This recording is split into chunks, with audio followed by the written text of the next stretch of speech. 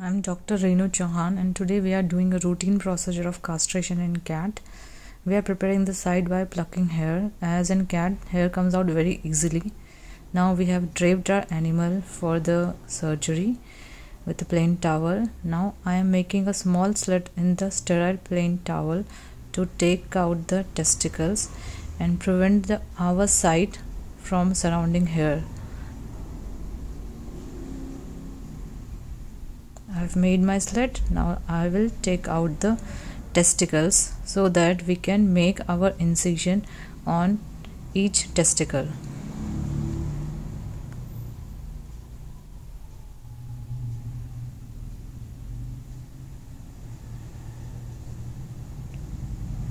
Here we will once again scrub the site with povidone iodine.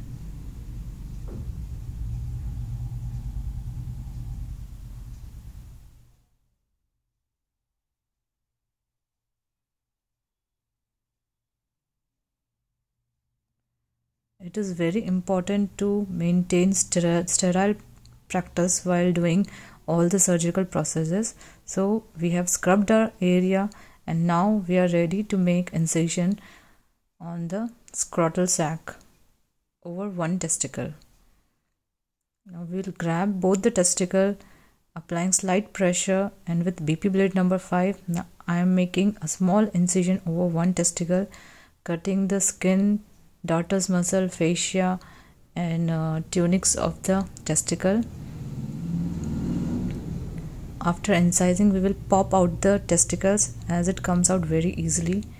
Now still there is one layer of tunica vaginalis. I will incise that layer also. And as we are doing this procedure by open method, so we will remove all the layer over the testicle. Now finally I have my testicle, and now here is one gubernaculum ligament which attaches head of the testicle, so we will tear it. It comes out very easily. So now I am tearing this. Now the gubernaculum is torn and we have our spermatic cord having the blood supply and vas deferens. Now we'll milk it out and we will place 2 clamps as close to the body as possible.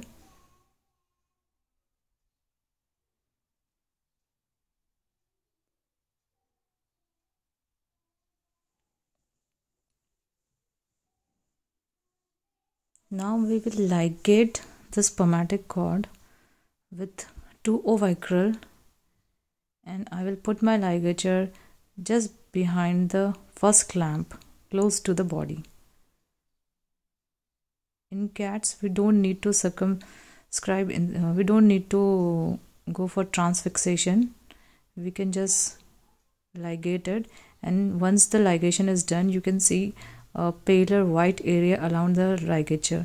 This white area confirms that our ligation is good enough. So here I am ligating spermatic cord with vicryl 2O.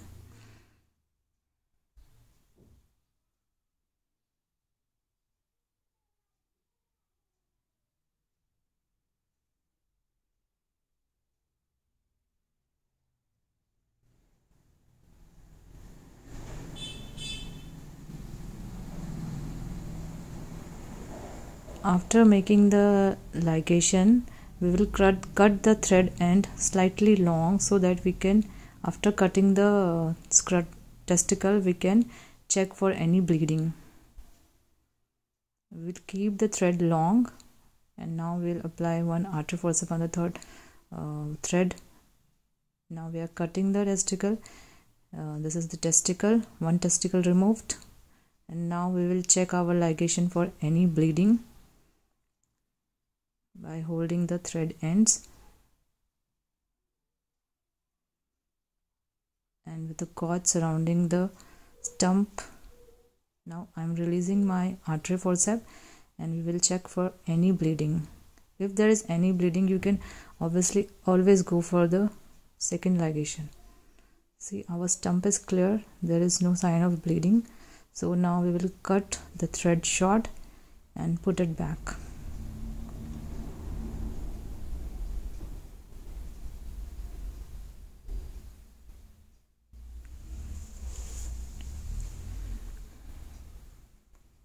Now we will do the same procedure on the second testicle. In cats, we give 2 incisions each on one testicle.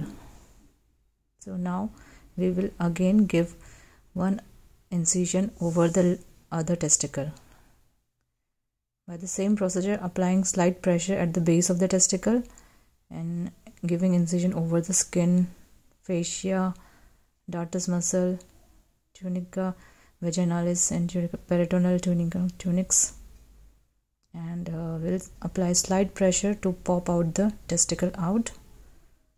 Once the testicle is out, we will tear the gubernaculum ligament, which attaches head of the testicle to the scrotal sac.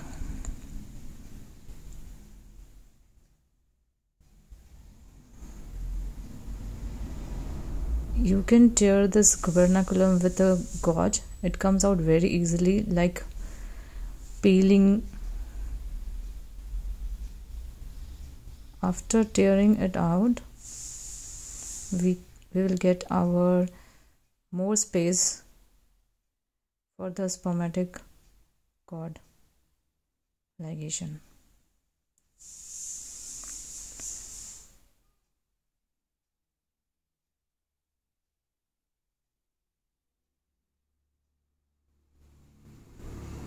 Sometimes this gubernaculum tends to be very fibrous, but with patience we can always tear this out, and it comes very easily in most of the cases. Now this gubernaculum is torn, and we will milk out the spermatic cord having this blood vessels and vas deferens.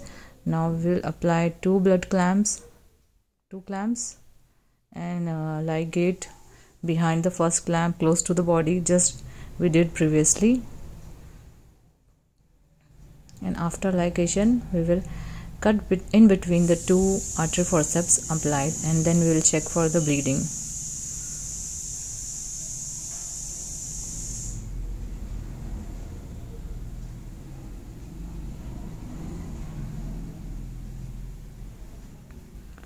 Here I am applying first artery forceps, and now ligating behind the artery forceps which is closer to the body.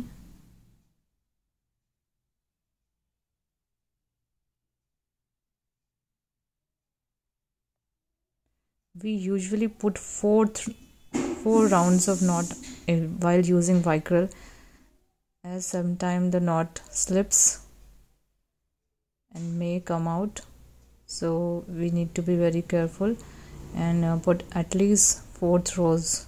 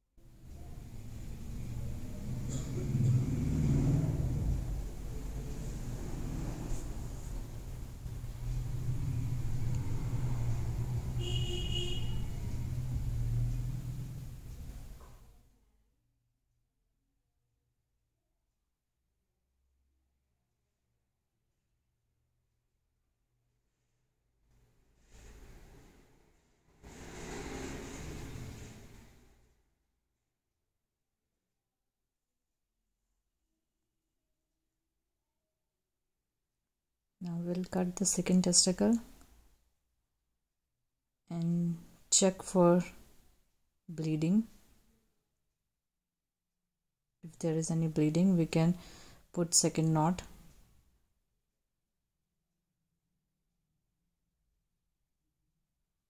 Our stump looks nice and clean, and there is no sign of bleeding, so we will cut the thread short and put it back.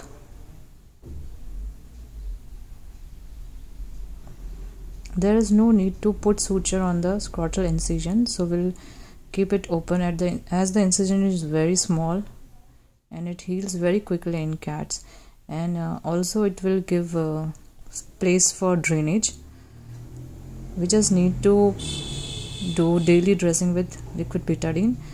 We will put liquid betadine from the incision daily, and we'll give animal antibiotics for 5 days, and it is a very simple procedure in male cat, and it heals within 1 week. The cat will begin to do normal activities just after 1 day. See, you can see there are 2 incision sites, and from these we will put some povidone iodine so that there is no infection.